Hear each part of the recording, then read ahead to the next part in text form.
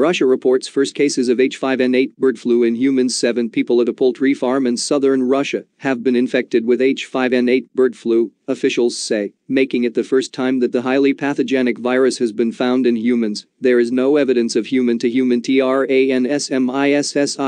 today. I want to inform you about an important scientific discovery made by scientists at the Vector Scientific Center. Anna Popova, the head of Russia's consumer health watchdog, said on Saturday, the first cases of human infection with avian influenza H5N8 have been laboratory confirmed. The virus was found in 7 employees at a poultry farm in southern Russia, where outbreaks of H5N8 were reported in the bird population in December 2020. Popova described the human cases as mild. According to the Interfax News agency, the virus can be transmitted from birds to humans. It has overcome the interspecies barrier, Popova said.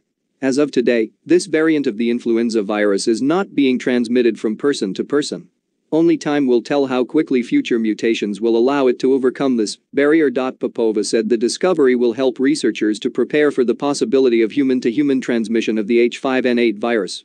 Detailed information about the 7 cases has been submitted to the World Health Organization. H5N8 has been found in birds since at least 1983, and outbreaks have occurred frequently since 2014, when it was found in breeding ducks in South Korea.